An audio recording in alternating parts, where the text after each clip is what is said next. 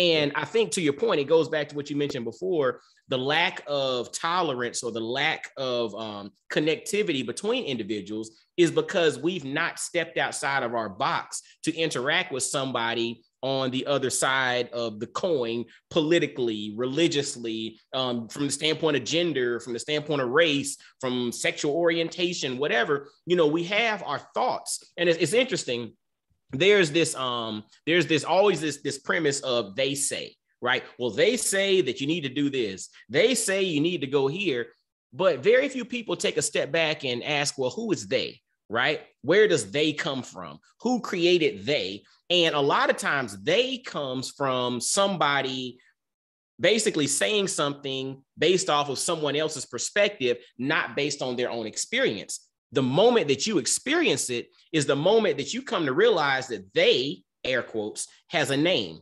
And you can put a name to they, then you can develop some level of understanding, but then you can also find a through line of connectivity, and you can see humanity in this person who might be totally different from you.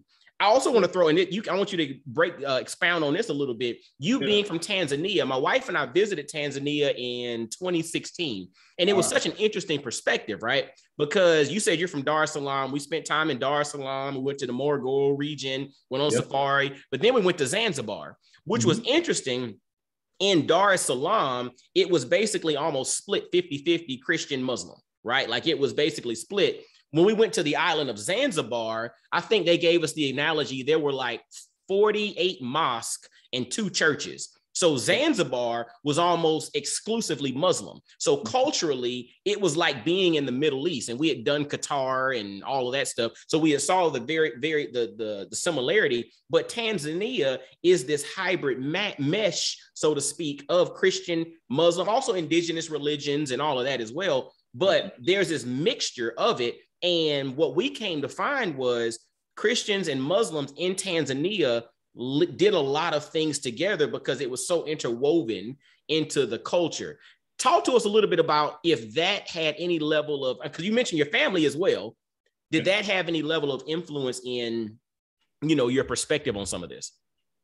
That's a really good question. You know, a fascinating insight.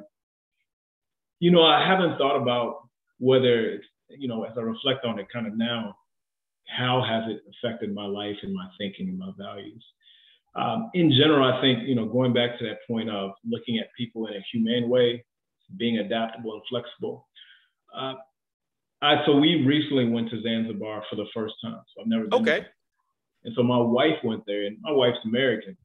And when we went to Zanzibar, we're like, all right, look, you can't wear the same shorts you were wearing in Dar. It's just it works that way. You have to, and you know, of course, she's true American. She's like, you know, why can't I wear what I want? She of course respected the culture and understood, but it was this, you know, this idea of independent thinking and living out your own ideals that, you know, she kind of struggled with. And I think in many ways, I think when it gets back to your point, how has it helped in terms of me, is understanding that I have my own values, but there are other values that I have to respect.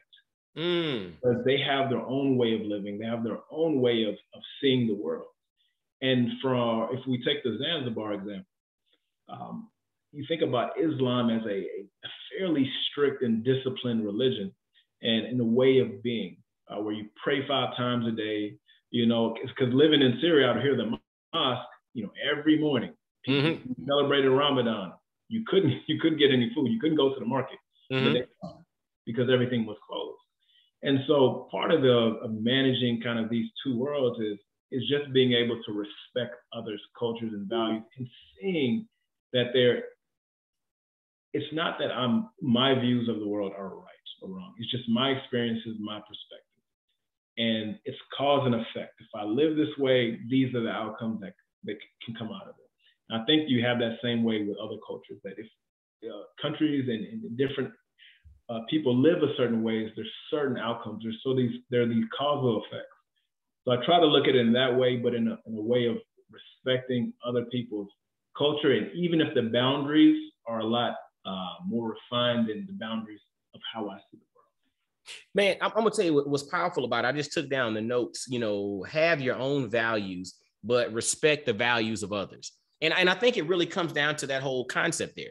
You have your own values. We need to understand who we are. And just because other people believe something different, act a certain way, or have a different way of operating, that doesn't mean that you need to change, but you should respect how they operate. And when you gave the example about your wife, it made me think about us, right?